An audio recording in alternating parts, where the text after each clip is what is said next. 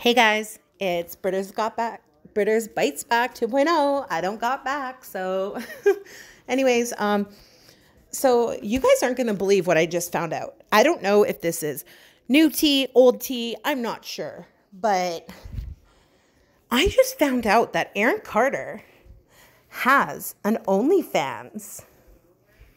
Believe it or not.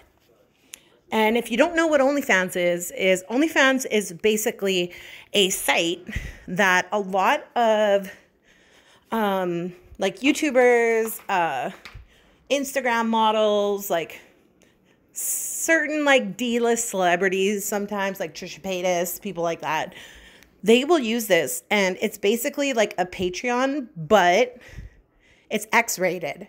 So they will post very risque nude photos, videos. You can message them. You can send them extra money and they will send you certain pictures. But like poor Aaron, like honestly, like this guy can't catch a break because he is literally getting his shit leaked right now, which kind of goes against OnlyFans. Like it goes against Patreon as well. So be careful, guys. But for $26 a month, you get to see Aaron Carter's junk. If that's what you want to see, you know, I'm not hating. I'm not judging.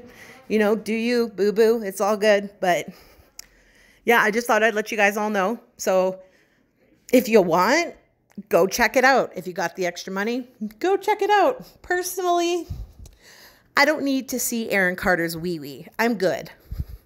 I'm Gucci. I don't need to see it. But let me know in the comments what you guys think about this, because I, for one, think it's amazing.